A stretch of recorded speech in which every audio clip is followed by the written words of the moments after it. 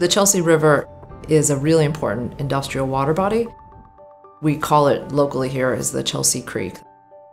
Folks often think of creeks as small, unimportant water bodies, but the Chelsea Creek is actually really important for all of the New England region. Along the banks of the Chelsea Creek are oil tanks that store 100% of the jet fuel that's used at Logan International Airport, 70 to 80% of New England's heating fuel, and road salt for over 350 communities in the New England area. It's essentially a massive mountain of road salt. Chelsea and East Boston are both significantly impacted by this industrial burden. The low-income communities and communities of color of these two neighborhoods are shouldering all of the burden for all of the New England region. There's about 6 high school students who've been working on environmental justice issues in Chelsea for quite a while now.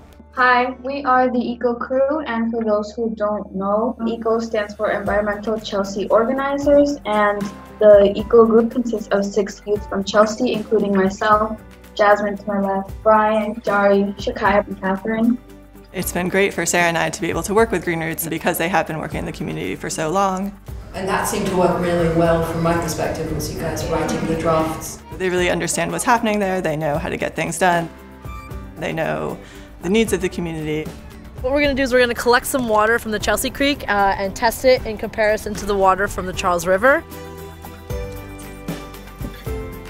Our next goal was to create an installation that was really engaging for people, that was clear, that communicated the messages that the community would be most interested in hearing, and that's how we ended up with the Chemicals in the Creek installation.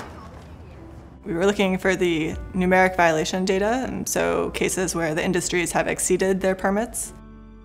We started by lighting a year sign, so we had a sign that said 2013, we lit it up, and then we put all the lanterns representing all the violations from that year into the water. Then 20 seconds later, we lit up the 2014 sign and put in all the lanterns representing the violations from that year.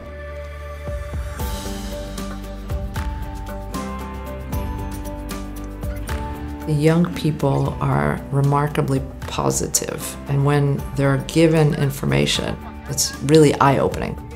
And they're taking this information and saying, we need to do something about it. And so I've seen with our Environmental Chelsea organizers, our ECO crew, how these young people have become so empowered with information that they just want to take that information and run with it and say, you know what, this isn't fair. This is my health, this is my family's health, this is our community, and we need to do something about it.